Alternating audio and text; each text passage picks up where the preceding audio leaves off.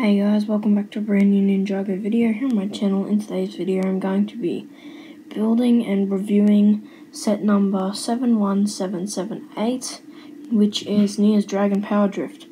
Now I have done a review for Lloyd's version of this spinner, and I will be doing a review for Kai's if I get the Lego set.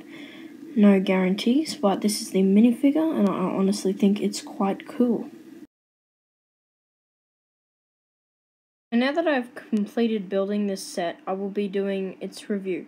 Now the minifigure is awesome, I love it, except for the masks. I have complaints about the masks of all of the Ninja in Ninjago Dragons Rising, but that is for another video. However, I love the trident, I love how it spins. It actually spins when you test it out. It is a great set in my opinion. Some of the stuff off to the side, when you look at my other set review for Lloyd's set, I said that it doesn't really make sense. I didn't know what the golden ball was, but it is now the Dragon Core. I'm aware of that, so when you go back and watch that video, just know that Ninjago Dragons Rising Part 2 hadn't come out when I made it.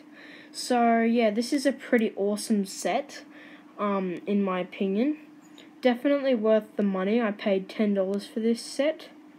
You can usually get the cheapest Ninjago sets from Kmart. They charge the cheapest prices. But if there's a special one anywhere else, I'd recommend looking at that.